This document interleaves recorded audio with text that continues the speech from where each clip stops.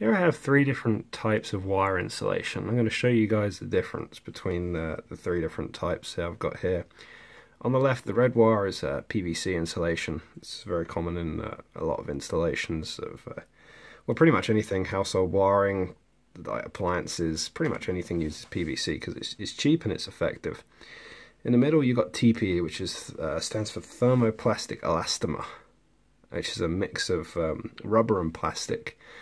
And on the right, you've got PTFE, which is polytetraurethane, whatever how you pronounce it, which is basically very high temperature. And I'm going to show you the difference of what happens when you expose these three to fire.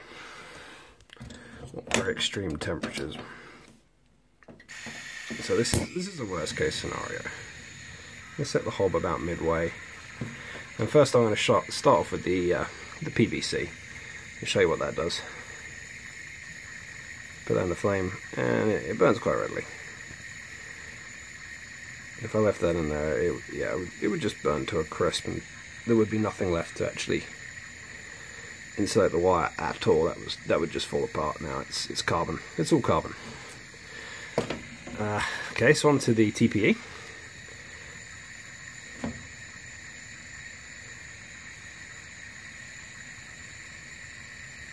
It does burn. It's not completely fire retardant, but it extinguishes with relative ease.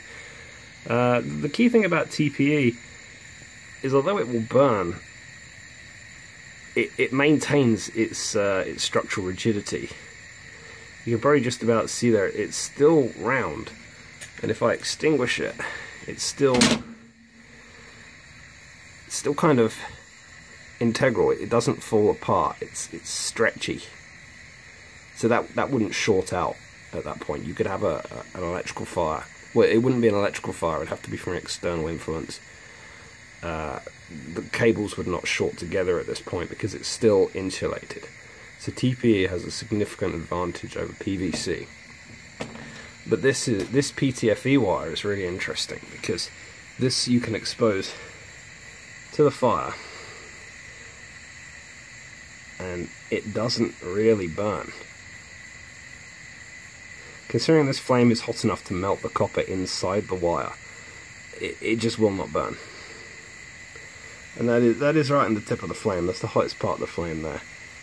And it's self-extinguishing. It will not burn. Obviously, eventually it would cause well, it wouldn't cause a fire, but you can see there that the wire has come through. But yeah, you can see the difference. There's a definite resilience there for this to burn. It is extremely high temperature wire, and this is the type of wire you'll find on like lambda sensors and things that are exposed to exhaust gases, and that's, well, not exhaust gases, but on the exhaust manifold you'll find this type of wire. This particular one is silver-plated copper wire, so it's a little bit less resistive. It's pretty expensive stuff. It's like £50 a spool. But yeah, I hope you guys found this interesting, the differences in the three wire insulations, and see you around.